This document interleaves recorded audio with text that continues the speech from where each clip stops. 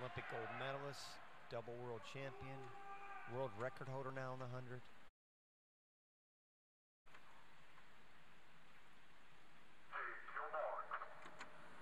In the short course version, Peaty 0.67, not quite as quick off the blocks that he has been in the past. Shimonovich, for a big guy, off quickly, 0.63.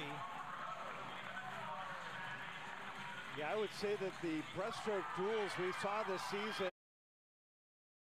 at ISO were pretty special, folks. We're about to see another one with Shimonovich out there in lane number 6, and Peaty turning with only 1/10 separating them. 25.85, right on that world record pace. Shimonovich right there with him, though. He's 25.9 at the 50. Boy, but Peaty's so good this last 25, Bernie, so good. Peaty is gonna come charging home with Shimonovich with a slight edge. Can Peaty get him again? Peaty's taking over, and he goes 55.41. He's done it. He did it again.